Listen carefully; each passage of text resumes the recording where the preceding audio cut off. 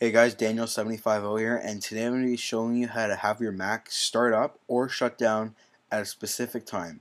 So this could be useful if you want to have your Mac start up every morning and have it shut down every night.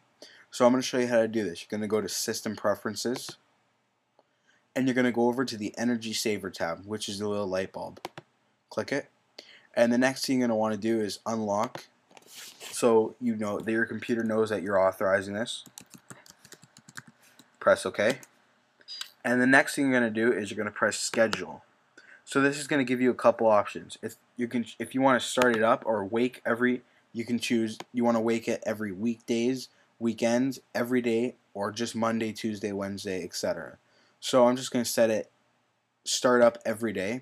And let's say I want it started up at 7 a.m. every morning. And you can choose to put it to sleep, restart, or shut down. So I'm just going to say I want it to shut down every day at, let's say, 11 p.m.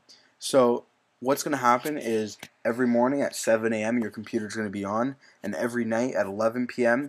it's going to be off. Now, if you're still on your computer at 11 p.m., it's going to give you an option on the screen. It's going to pop up and say, your Mac has been scheduled to shut down. Would you like to continue?